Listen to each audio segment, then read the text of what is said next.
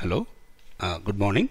In this lecture, I am going to discuss three-dimensional harmonic oscillator. In the last lecture, we had discussed one-dimensional harmonic oscillator, and we saw some important features. Okay. So in this lecture, I am going to discuss 3D. Okay. See, in three-dimensional harmonic oscillator, what is meant by that? What is meant by three-dimensional harmonic oscillator? If potential energy, if potential energy of a harmonic oscillator depends on the coordinate x, y, z, we call that oscillator as three-dimensional oscillator. Okay, so for three-dimensional oscillator, the potential energy can be given as kx x square by 2, ky y square by 2, kz z square by 2, where kx, ky and kz are force constant components in x, y, z axis. Okay, then. So this is the potential energy for a three-dimensional harmonic oscillator. Right? Now what I'm going to do, suppose if I assume the force constant, x component of force constant, y component and z component, if all the three are equal, okay, if they are three are equal, you can take it as k. If these force constants are equal, we can call the oscillator, the three-dimensional harmonic oscillator, as isotropic oscillator. So in this case, this three-dimensional harmonic oscillator can be called as isotropic oscillator. So remember, in the case of isotropic oscillator, okay, the force constants are equal. Okay, the component of force constant are equal. And if force constant are equal, you know very well, the value of alpha depends on root of k mu by h bar square. Okay, alpha depends on the value of k because mu and h bar are constant for a given molecule. Okay, so the only variable here is k. Since k is equal for all the three components, okay, so alpha also equal. So which means alpha x, alpha y, alpha z, they are also equal. If alpha are equal, then if k equal, frequency also equal, because you know very well frequency nu is equal to 1 by 2 pi root of k by mu. For a given molecule, mu is constant, 2 pi, everything is constant. So only the variable is k here. Right? Since kx, ky, kz are all are equal, for isotropic oscillator, the frequencies nu x, nu y and nu z, they are also equal. You can also take it as nu simply. Okay, so remember, for isotropic oscillator, all the force constants are equal. That is, x component of force constant, y component, z component, all are equal, and alpha values are equal. Okay, and frequency is also equal. Right, so that is the first point I like to give here. Then the next one, so since kx, ky, kz are equal, which are equal to k, so I can put k here, k here, k here. I will take k by 2 as common. If I take k by 2 as common, I'll get x square plus y square plus z square. Remember, x square plus y square plus z square, it is the equation of sphere, right? It's an equation of sphere. So it represents it can be replaced as r, where r is the radius of the sphere. Okay. So now potential energy depends on r. Whenever potential energy depends only on radial coordinate, we call that potential energy as spherically symmetric potential. So we are going to handle the problem, okay, under spherically symmetric potential. Okay, you can use either Cartesian coordinate for potential energy, or you can also use the spherical, you know very well, r, theta, phi are spherical polar coordinates. Okay, so if you use Cartesian coordinate, we have to solve the Schrodinger equation using Cartesian coordinates. If we use this, you have to solve the Schrodinger equation by spherical polar coordinate. Okay, so this isotropic oscillator problem, right? Isotropic oscillator can be solved by using the Schrodinger equation can be solved by using Cartesian coordinate or by using spherical polar coordinate. Right? So the isotropic oscillator can be solved. The Schrodinger equation for the isotropic oscillator can be solved either by using Cartesian coordinates or by spherical polar coordinate. Okay. See, what I'm going to do in this lecture is I'm going to give you the approach and the final solution. I'm not going to discuss the complete derivations. Okay, which you'll automatically come to know how to solve this type of functions once we discussed the hydrogen atom problem and a spherical harmonic problem. Okay, yeah. So we will discuss that later, right? Yeah. Then the next important point here I like to say is, so how to solve the Schrodinger equation using Cartesian coordinates, right? Listen, the time independent Schrodinger equation can be written as HSI equal to E psi, where the function depends on x, y, z coordinate. And how to write the Hamiltonian for isotropic oscillator in Cartesian coordinate? It consists of kinetic energy part minus h bar square by 2 mu. Mu is the reduced mass of the system, and del square is the Laplacian operator, plus half into k. This is the potential energy, okay, for isotropic oscillator, psi equal to E psi. This can be solved, right? This equation can be solved by the method of separation of variable. So if we apply psi, see psi is a function of x, y, z. You can separate this function into three functions. One depends only on x coordinate, the second one depends only on y coordinate, and the third one depends only on z coordinate. You can separate this into three parts. Okay, now if you substitute these functions here and if you separate, okay, you will get three one-dimensional simple harmonic oscillator. Right, so what I'm trying to say, see, isotropic oscillator is a three-dimensional harmonic oscillator. You can separate a three-dimensional harmonic oscillator into three one-dimensional simple harmonic oscillator. Right? If you do like that, then you will get the wave function or the equation for psi x, equation for y, and equation for z. Okay, so what is the equation for x? This we have discussed already under one-dimensional simple harmonic oscillator. So I'm not going to derive here. So the function x can be given as the normalization constant n, which depends on the quantum number Vx. Then we have the Hermite polynomial and the Gaussian function. Similarly for y, similarly for z. So now we have three quantum numbers Vx, Vy, and Vz, and we have three coordinates x, y, z. Okay. Now if you multiply these three, you will get the total wave function. So the total wave function consists of these three quantities and three Hermite polynomials and three Gaussian type function. So after multiplication, right, you will get the simplified form of the wave function. Now what about the energy? Right, in a similar manner we can also write energy as, okay, energy E can be given as Ex. E depends on the quantum number Vx, and energy depends on the quantum number Evy, and energy depends on the quantum number Evz. You can divide this total energy into three components. Okay, one depends on the quantum number Vx, the second one depends on the quantum number Vy, and third one depends on the quantum number Vz.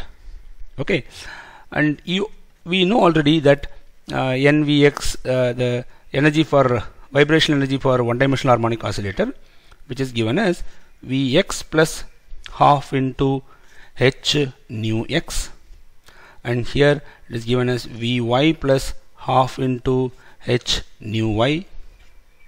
Okay, and for this one Vz plus half into h nu z.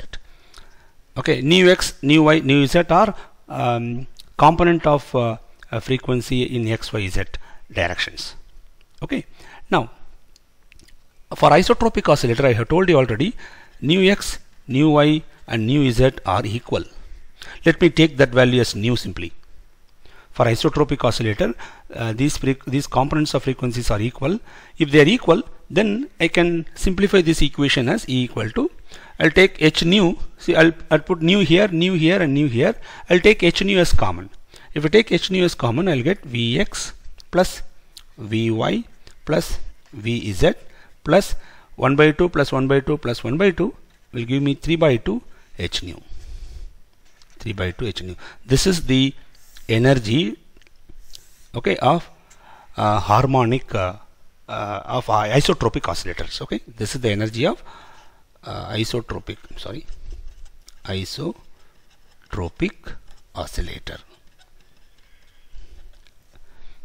Okay, and here this quantum numbers Vx, Vy, and Vz, they can take value as like one-dimensional simple harmonic oscillator. All these quantum numbers can take value 0, 1, 2, 3, 4, etc.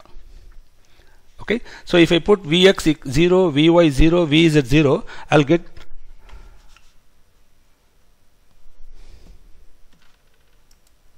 Yeah, if I put Vx, Vy, Vz 0, I'll get the lowest possible value of energy. So the lowest possible value of energy is by putting the Vx, Vy, Vz quantum number 0 as 3 by 2 h nu, and this is called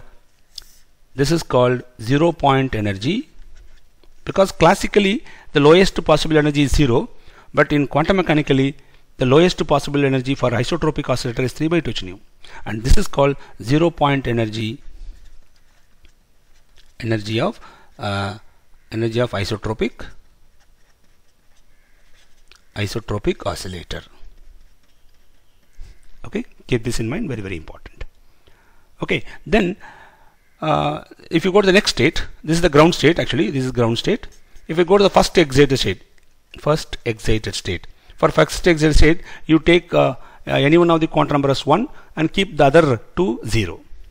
Okay, so if I take Vx 1, Vy 0 and Vz 0, I'll get a state.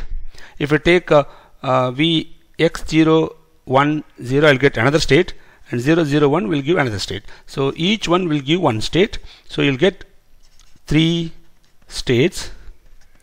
We'll get 3 states, but they have same energy. What's the energy? E equal to, if I put 1 0 0 or 0 1 0 or 0 0 1 in this equation, I'll get same energy. What's the value? The value is 5 by 2 h nu. So for this energy level we have 3 degenerate states. Okay, so in 3-dimensional harmonic oscillator we'll get degeneracy by making use of this quantum numbers or this formula. Okay, you can also find the degeneracy directly by using this formula. Let me give the formula directly. See, degeneracy G equal to 1 by 2 into V plus 1 into V plus 2, where V is the sum of Vx plus Vy plus Vz. So if you know the value of Vx, Vy, Vz, you can calculate degeneracy directly by using this formula. Okay, suppose if I take the state 0 0 0, for this state 0 0 0, what's the degeneracy? V is 0, V is 0, because 0 plus 0 plus 0 plus 0, so V is 0. If V is 0, I'll get here 1, here 2, so 1 into 2, 2 by 2 is 1, degeneracy is 1. You know very well degeneracy 1 means it is non-degenerate state. Right? Then I'll take another state, that is 1 0 0 or 0 1 0 or 0 0 1. For all these three, sum of Vx plus Vy plus Vz will give me V equal to 1. If V equal to 1, 1 plus 1 is 2 here. Here 1 plus 2 is 3. So 3 into 2 6. 6 by 2 is 3. So which gives me degeneracy equal to 3. Right? So it is called doubly degenerate. So you can calculate degeneracy if the 3 quantum numbers are given. Right? If 3 quantum numbers are given, add all the 3 quantum numbers, you'll get a value V. Substitute that value V here, you'll get degeneracy for isotropic oscillator directly.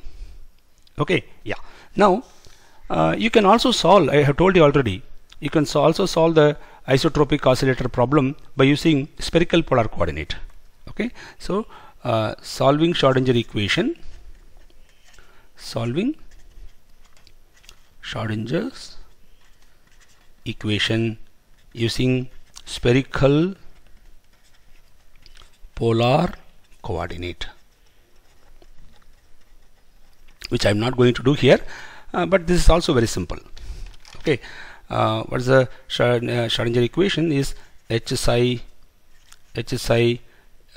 now psi depends on the coordinate r, theta and phi, okay, equal to E into psi r, theta and phi in spherical polar coordinate. Okay, and this can be solved as what is the Hamiltonian? Hamiltonian is minus h bar square by 2 mu into del square.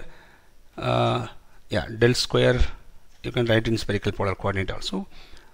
This is the kinetic energy operator, plus potential energy depends only on the radial part.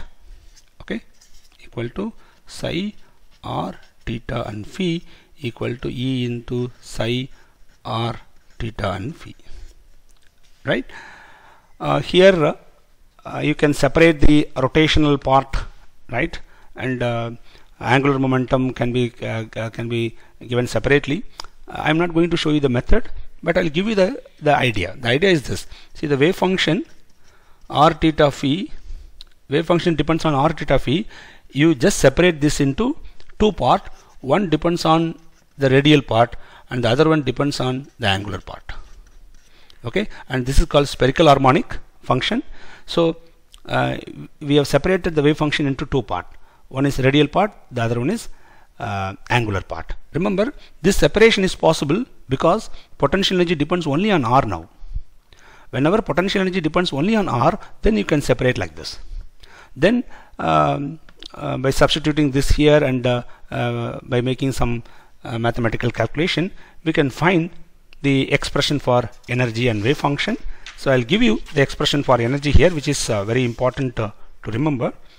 The expression for energy is this: E is equal to